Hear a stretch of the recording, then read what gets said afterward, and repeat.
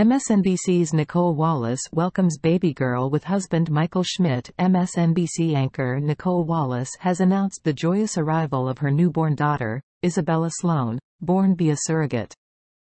The 51-year-old journalist and her husband, Michael S. Schmidt, a New York Times writer and MSNBC contributor, shared the news on Tuesday.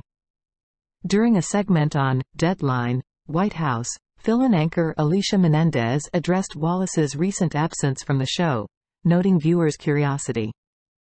Wallace, acknowledging the speculation, confirmed the baby news, expressing her excitement about the new addition to their family.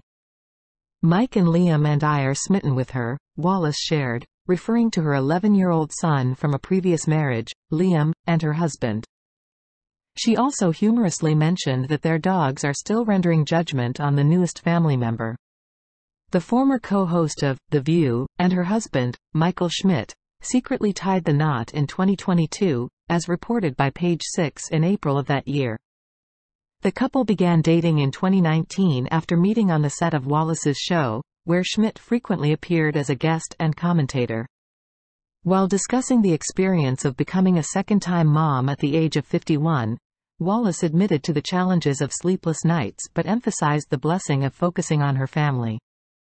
She expressed gratitude for being grounded in what has always been important to her. Nicolle Wallace did not disclose when she will return from maternity leave, leaving fans to eagerly await her return to the screen. The news of the newest addition to the Wallace-Schmidt family has been met with warm wishes and congratulations from viewers and colleagues alike.